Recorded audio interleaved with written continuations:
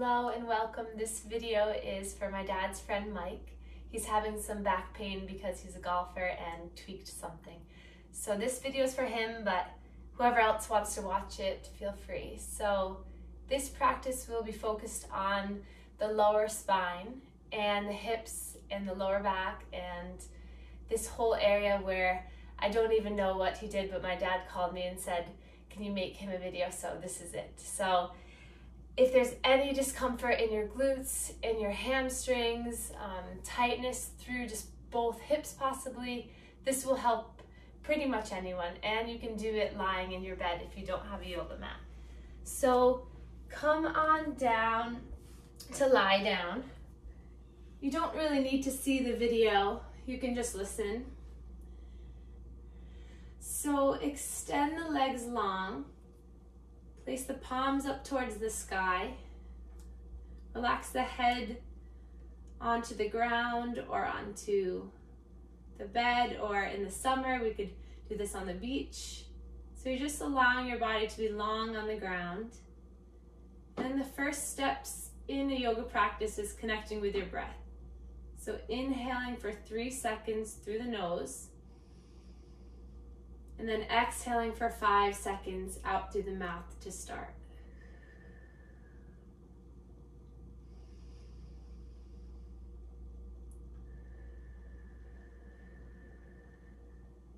Inhale for 3. Exhale for 5.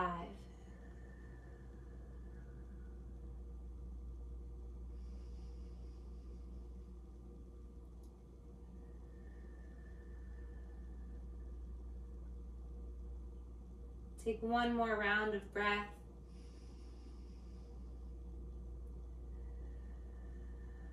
And then if you're not already asleep, we can start to bend the knees, putting the feet onto the yoga mat. And then we're gonna just gently rock our hips side to side. So you're just finding a little bit of massage through that lumbar sacral area. And if you pretend like I'm stepping on your stomach, so you really suck in your stomach, you push the lower spine, that lumbar spine, thoracic spine into the ground, and then you feel a little bit more of a massage all the way up the spine. And then pause at the top. Just relax the shoulders down. And then you're gonna open up your feet as wide as the mat or wider than hip distance. And then just let the knees knock in. You just take a few breaths here.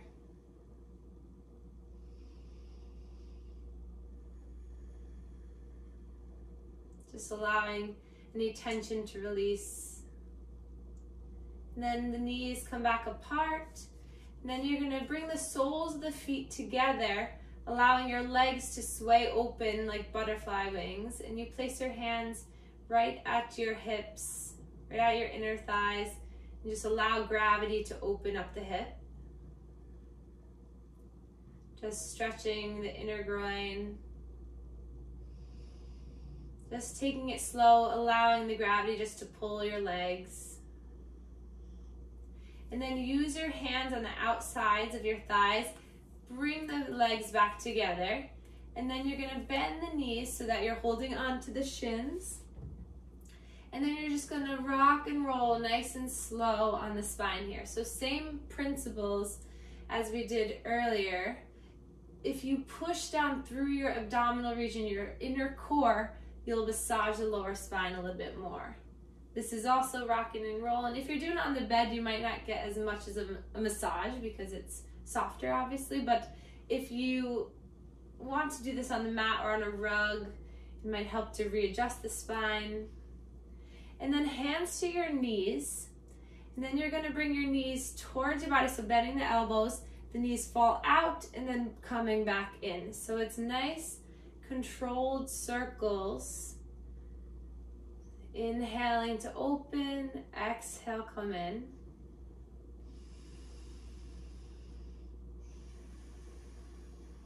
Just massaging through the hips and then pausing. And then we're gonna go the opposite way. So stretch out and go around. So knees together, arms straight. then it comes around. Just finding the hip mobility, using your hands to guide you. Just taking some breaths as you're doing it. Probably already feels a little bit better through the hips. And then pause. Then we're gonna bring our left foot down towards the mat or the ground. Interlace your hands on the shin of that right foot, and then slowly, or right leg, and then bring the knee in towards your chest. So just hugging that leg in. You can roll that right ankle around, and then roll the right hip around, finding a little bit of movement, pulling it into your chest, rolling it around. And then nice and slow, we'll stop that, and then bring the right heel up towards the sky, holding on behind the leg on the hamstring, and just allowing the leg to gently stretch up. It's okay if it gets a little bit of length. Whatever your leg is doing right now is fine. As you do this posture over and over again, your hamstring will lengthen. You'll be able to stretch your leg towards your face more, but just allow your body to be where it is right in this moment. And take another breath here. And then we'll take the right foot on top of that left thigh. That right foot is flexed. And then you're gonna lift the left leg towards your body. Lift your head and your chest up, and you're gonna bring your hands to surround that left leg. So you're gonna figure four or a supine pigeon, and then release the head and the neck. Then you're gonna pull your left leg into your body. And just breathe here. Strong sensation through the outside of that right leg. If this is not feasible, if you're not there yet, just keep that left foot planted and really energize that right knee out towards the right. No worries if you haven't gotten the lift yet, you will. And then just relax here, stretching through that outer hip.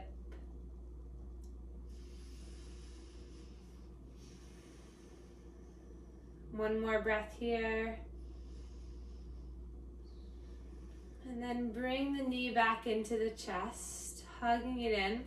Then you're gonna interlace your hands, place them on top of that right thigh. And now you're gonna push down through that left foot, so really feeling strong. And then you're gonna push your hands into that right knee as you bring the right knee into your body. So this helps to align the pelvis. So you're holding for a couple seconds, really getting that strength of that right leg pushing into the hands, left foot pushing down, and then you relax. And then again, that left knee coming up towards your body, you push down through that left foot and relax.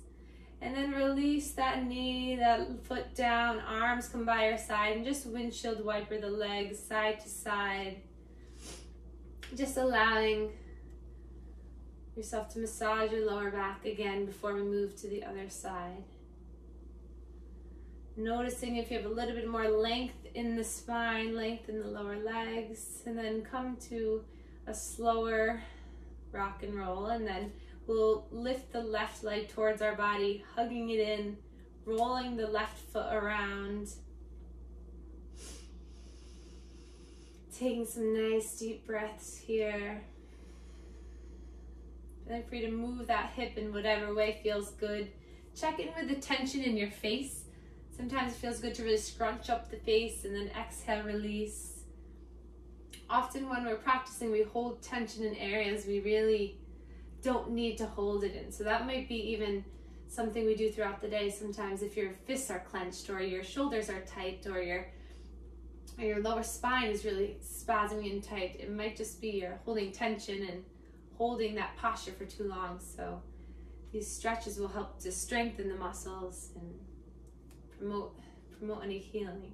And then we'll start to extend that left leg up to the sky, interlace behind the hamstring, stretch that foot up like you're trying to put your foot right on top of the ceiling, kicking into the ceiling. And then breathe here. Play around with pointing the toe, bringing it back. And again, it's okay if that knee's bent. You'll get there. and then bring that left foot on top of the thigh. So here's the modification for the pigeon, reclined pigeon. So you can push that left knee away from you, stretching through the outer hip, or you can lift your head and your chest up, interlace your hands behind the right hamstring, and then you allow your body to melt, your upper body melts down, right knee pulls in, left elbow pushes against the left thigh, and you breathe here.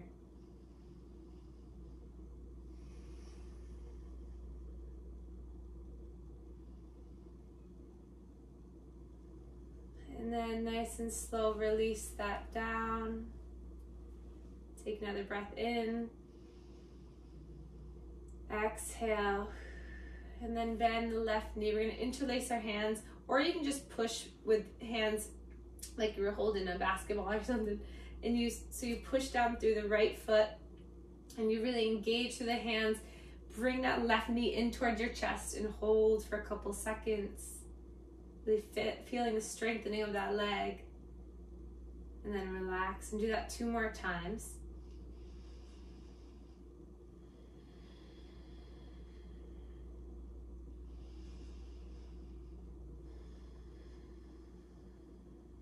And then release it down.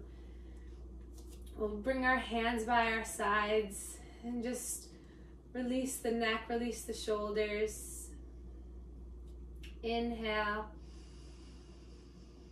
and exhale. And we'll take one more posture to really feel good. We'll take a spinal twist. So bringing the knees in towards the chest. You're just going to allow your body to gently fall to one side. And then you're going to open your upper body.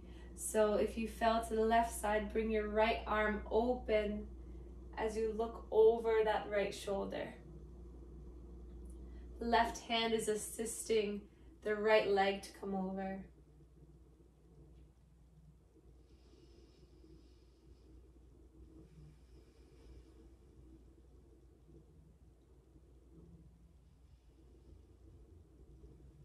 And then nice and slow, using your core to help you come all the way back up. Rock and roll side to side slightly. Then we'll allow the knees to fall to the left or to the right, whichever way you didn't go. And then you open up through the upper body, twisting to the opposite side.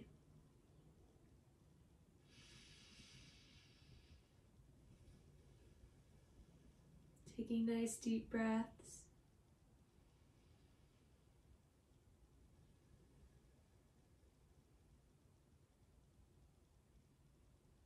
And then nice and slow, head comes back to neutral. Engage your core as you bring the legs forward.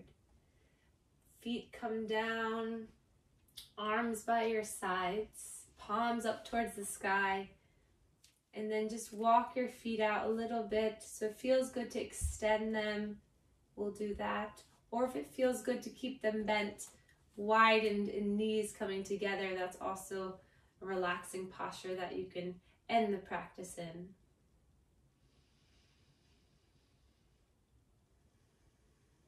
So just taking a few more cycles of breath to really allow all of those postures, allow all of the energy, allow all of the stretching and benefits, your circulation, the relaxation in the joints, the connection with your breath, and just the mental pause to do this for a couple moments. I hope that releases the tension in your lower back or your hip.